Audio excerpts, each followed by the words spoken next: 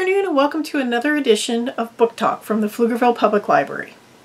Our first book today is a picture book called Ginny Goblin Cannot Have a Monster for a Pet. Words by David Goodner and drawings by Louis Thomas. Ginny is a young goblin who really wants a pet. Any pet. Will she get a bunny or a fish? You can see a bunch of bunnies in this picture. Will she get something a little scarier, like a kraken or a dragon? You can see the dragon. You're going to have to read the book to find out. And if you like Ginny Goblin, be sure to check out the first book in the series. Ginny Goblin is not allowed to open this box.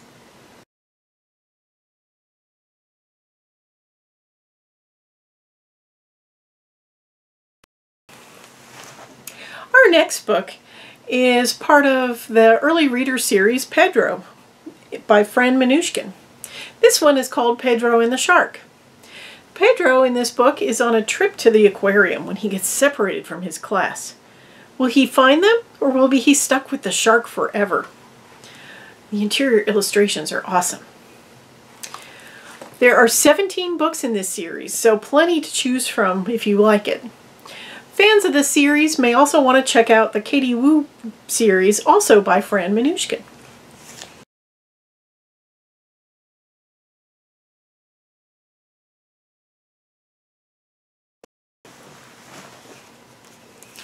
Our beginner chapter book this week is Juana and Lucas by Juana Medina. Juana is a young girl living in Bogota, Colombia with her dog Lucas. Juana is very funny and dramatic. You can see in some of the pictures here how dramatic she can be. She's also very opinionated. Some good things include Lucas, her friend Julie, Brussels sprouts, and of course Bogota. Things that she thinks are not that good include her uniform, which is itchy, and learning English. Juana has been having a hard time learning English, but now she has an incentive. Her abuelo will be taking her to Spaceland in the US, where everyone speaks English. Will Juana finally be able to turn her grades around and learn English? Check out Juana and Lucas to find out.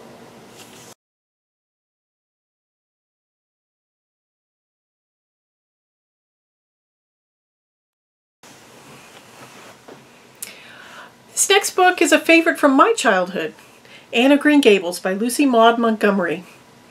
It's a classic book set in Prince Edward Island, Canada in the 1800s. Marilla and Matthew Cuthbert want to adopt an orphan boy to help out around the farm. But what they get instead is Anne Shirley, a girl with red hair, a temper, and a ton of imagination. Throughout the book, Anne has lots of adventures with her friends and foes alike, and it's really fun. This book was originally published in 1908, so some of the text may be challenging for younger readers, but it's in a good way. Anne's character has a way of describing things with a very rich vocabulary, which really adds to the charm of the book. If you read this book and find that you are a kindred spirit with Anne, there are 7 more books in the series and many more other books by Ellen Montgomery.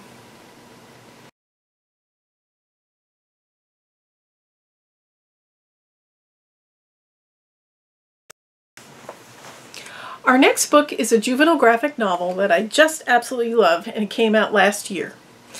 The OK Witch by Emma Steinkellner. Moth Hush lives in Founder's Bluff, Massachusetts with her single mom. She's always been fascinated by magic, which her mom has really discouraged.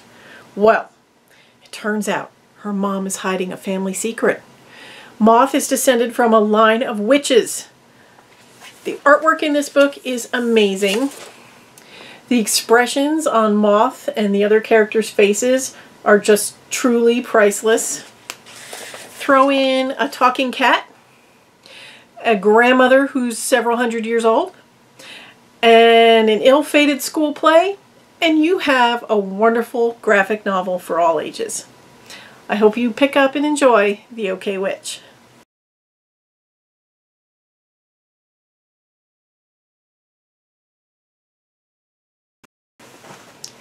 For our teen readers this week, I recommend Sorcery of Thorns by Margaret Rogerson. In this fantasy novel, orphaned Elizabeth has been raised in a magical library. When a dangerous book escapes, she gets blamed for the disaster. Elizabeth must join forces with a sorcerer to try and clear her name and save the libraries that she loves. I read this book in one sitting. It was so good. The world building was fantastic, and the characters were so believable. There's humor, danger, action, and adventure, and a heroine everyone will love. This book is perfect for fans of Naomi Novik and other high fantasy writers.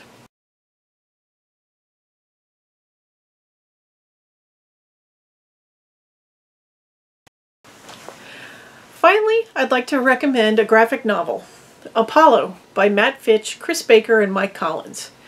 Last year was the 50th anniversary of the first moon landing.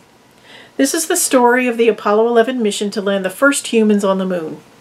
It's told from the perspective of the astronauts, but you do get some insight into their family and friends, as well as some of the famous people of the time, such as President Nixon.